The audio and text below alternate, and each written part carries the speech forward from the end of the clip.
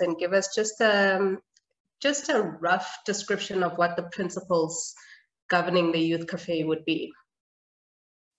Thanks, Glodine, and to organizers, Andrew, my fellow panelists. It's an absolute honor and pleasure for us to share our experiences and perspectives as an organization, the Youth Café, to this forum of young African entrepreneurs. The Youth Café, to your question, Glodine, is a multi-award-winning non-profit and Pan-African youth-led and youth-serving organization with its regional headquarters here in Nairobi, Kenya. Since our founding way back in the year 2012, the Youth Café has been working with young people around Africa to advance youth-led approaches that are geared toward achieving sustainable development, social equity, innovative solutions, community resilience, and transformative change.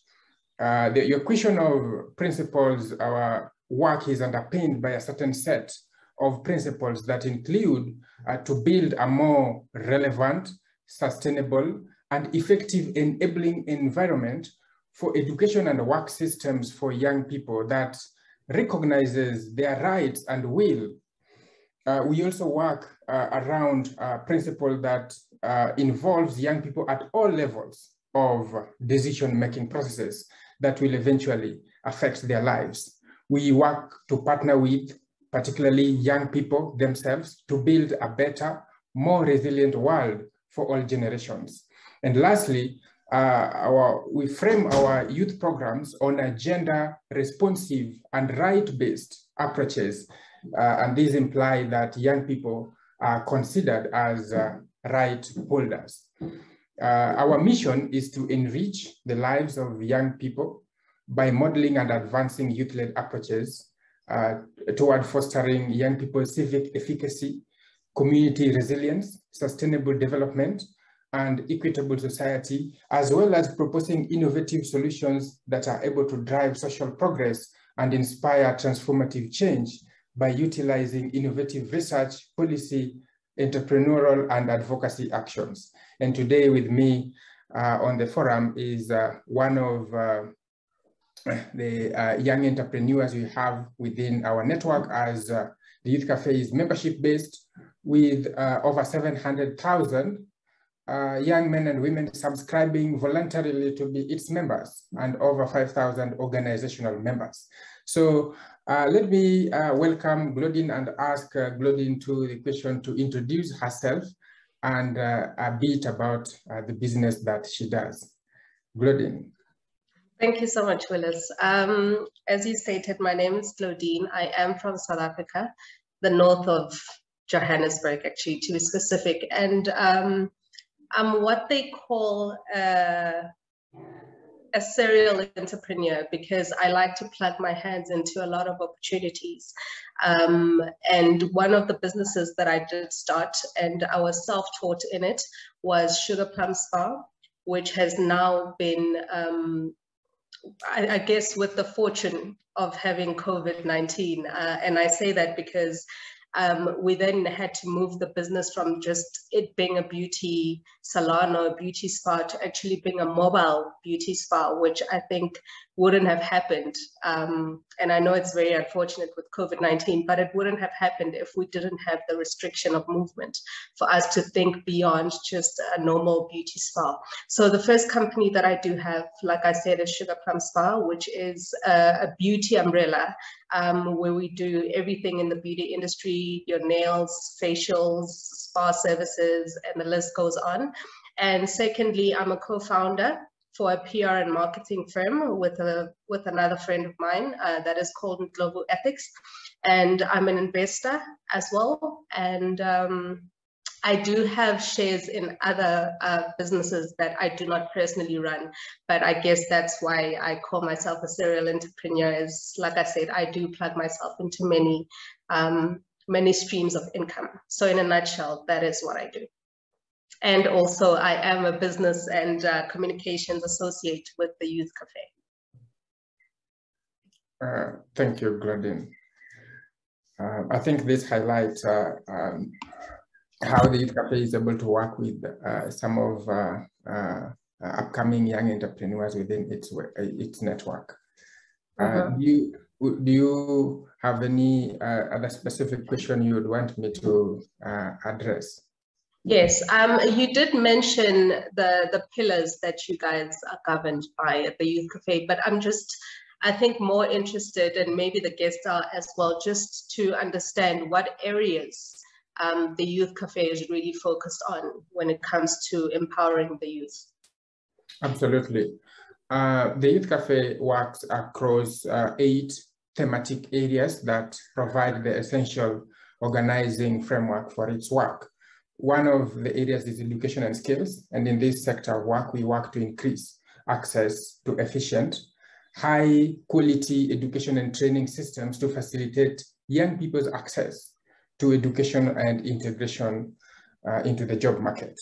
We also work on the second pillar, which is business, job creation, and entrepreneurship, which is actually the theme under which we are sharing our experiences in this distinct forum, where we work to increase training and mentorship opportunities for young people to leverage and create self-employment and job opportunities for other young people, as we know not only the rise of youth unemployment, but also the demographic, the increasing what some would call the youth bulge is making it necessary, a matter of necessity for young people to come up with their own innovations and solutions to communities, and some of those are entrepreneurial in nature that are able to not only create opportunities for themselves, but also others to address the high rates of youth unemployment. We also work on universal health coverage, where we work to increase access to quality and affordable, as well as responsive and youth-friendly health services that help young people to stay healthy, empowered, embracing gender equality norms, and demanding their rights. We work on strands of work related to governance and political inclusion, as well as environmental preservation and climate change, with the aim of increasing initiatives and programs that improve the lives and lifestyles of young people through providing reliable, particularly green jobs. So these, I would say, are the 8 pillars that underpin our work. And I think due to, of course, COVID, we've also seen effects on our work and how we are able to go about, having our programs and doing our activities. But I would want to hear specifically from you, Glodine, how has COVID or challenges related to COVID and also broad challenges affected your work as a young business person and also a young woman in business? Well, I'll touch on the business that was mostly affected, and that is with the beauty industry. Obviously, when COVID-19 struck, there was a lot of uncertainty in terms of, the economy, in terms of health in general. And of course, we couldn't have access to the one thing that allowed us to make money, which is access to the people. So if you can't see clients, you weren't able to make money during that time.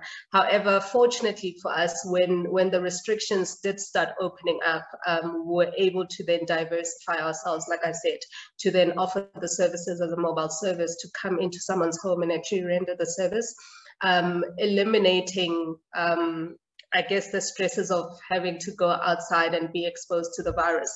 But I think the challenges that we did have, like I mentioned, were just not being able to plan ahead, especially when we first heard about the COVID-19, is that it's a pandemic that we hadn't really been exposed to.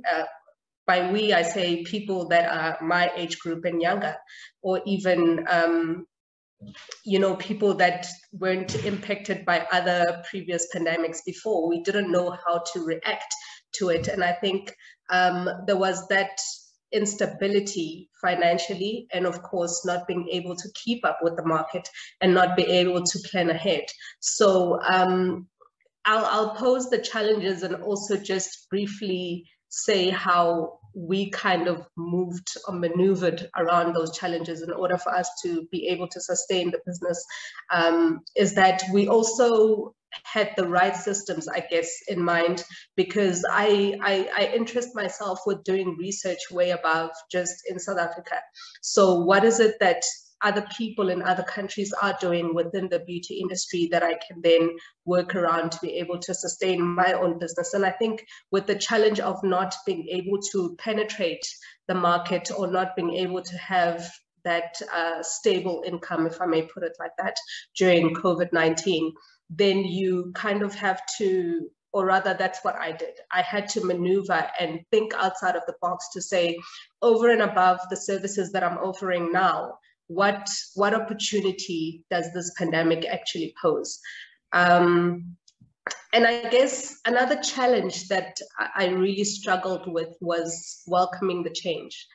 Welcoming the change personally, welcoming the change in how I would run my business, and also my staff, how to welcome the fact that you have to now literally change how you run the business and how they would work to just kind of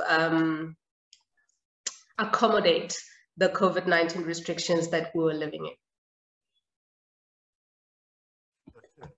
Sounds exciting. I mean, I'm so attentive to this conversation, and it's interesting that, Glodine, you've been able to move through the phase of COVID-19 when it struck. And though, I mean, the uncertainties in the space, we as entrepreneurs, we always don't know what will be the next shock. And so creating a system in which to build resilience is amazing. Seeing ahead, planning now, capturing the moments in which you can be able to just capitalize on your initial resources and just excel so that you won't be swallowed up by the system. I mean, that's so insightful, actually, and kudos for that. So I want to just throw a question to you in terms of, I mean, you're a woman of many hats, and so I don't really know how to direct this question to you, but let's just consider it from the face of young businesses starting up. As someone who has built businesses and is yet also investing in others, what do you think, in your own perspective, is the biggest challenge of youth entrepreneurship in maybe Nairobi or a country where you found yourself building an enterprise? What would you say? Because I think Africa, our problems are not so different from each other. And so maybe there are some things that you say that someone can relate to in Ghana. And so what would you consider as your biggest of all challenges, identifying young entrepreneurs and just encouraging them to be able to solve those challenges and thrive, as someone who has just, I mean, doing a lot in your own space? Yeah, I would say the biggest challenge is access to information. And I think the previous speakers did kind of touch on that, is that we are fortunately moving towards a better space with regards to that. I mean, with such conversations like the one that we're having now, where we are actually willingly and also getting assistance from government or other business people to say, here's the information, here's how we can help. But I think there is still some kind of a lack with regards to educating people on how to run businesses and start up businesses. When I started, there was no reference at all in my circle, in my family, of anyone that had started a business. So you find that a lot of people actually start businesses without even the knowledge of how to handle finances, and it becomes a trial and error, which is what I went through, is that there was no reference person directly that I could ask for information. But also, the more that you are interested in your business is the more that you're interested to network with other people, whether you are trying to learn about other industries or just getting the information on how to run a business. I think networking with other people can actually put you in a better place. And I am glad that we are getting more platforms such as this, where you're able to do that. Amazing. I think, can you hear me? Yeah, I can. I mean, yes. I can. And thanks a lot for sharing. Thanks a lot for sharing that. I think it just dives right into Willice's zone. So you can hear me, Willice. What would you say as way of motivating entrepreneurs to be able to, since you are creating a platform where entrepreneurs can access information and be able to seamlessly, what would you advise entrepreneurs looking into the future for a safe and then thriving Africa? Absolutely. Thanks, Andrew. And I mean, for us, our journey started a little more than a decade ago, and we've had different moments, and it's been a journey. For example, in terms of creating a go-to platform where so far we have over 700,000 registered young men and women who are members, and a majority of them being young entrepreneurs, which actually we didn't set out to actually be a membership-based platform. We see the opportunities and the clear value that young people find in terms of forging connections, in terms of peer learning, platforms for sharing experiences, extremely important. And this is, I think, what the platform provides more than any other thing. Because if there is an opportunity, let's say for funding, it's very easy to come together, bring entrepreneurs who have experience and expertise in that area and take part.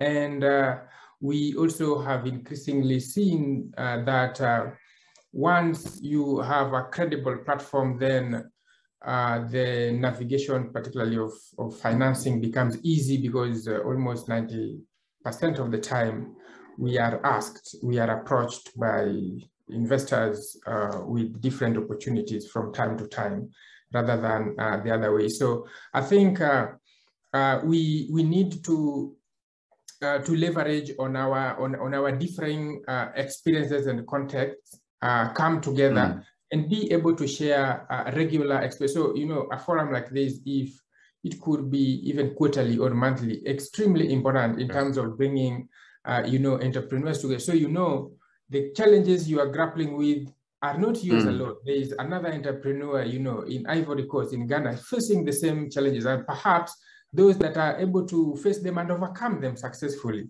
There's a lot of lessons to be learned on, particularly on overcoming challenges and overcoming failures that young people and particularly young entrepreneurs can learn from working together and leveraging off each other's competencies and advantages. And with respect to topic, yes. Thank you. I mean, thank you so much. I'm just taking the words out of your mouth.